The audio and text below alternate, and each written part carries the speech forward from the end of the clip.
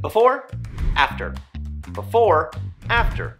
Before, after. It's 50% aesthetics and 50% functionality. Do it right and get ready for a decade of pleasure. But do it wrong, well, it's not gonna last. Here's 3 secrets to building a saltwater aquascape. Number 1, buy double the rock. Work out a deal with your local fish store where they let you return any unused pieces. Aquascaping without enough rock is like Michelangelo trying to paint the Sistine Chapel without enough paint. You might be able to make something work, but it's not gonna look great. Number 2, use epoxy and superglue. Stacking rocks is so 2010. Okay, I did it for this tank out of pure laziness, and my giant hawkwing conch toppled it over. Use superglue, epoxy, then superglue, and a small piece of rubble rock to hide the seams. Number 3, build a cave. Every living thing needs to feel safe. Wouldn't you rather have a sand-sifting goby that you usually see for 10 years rather than a dead goby you saw all the time for 1 year?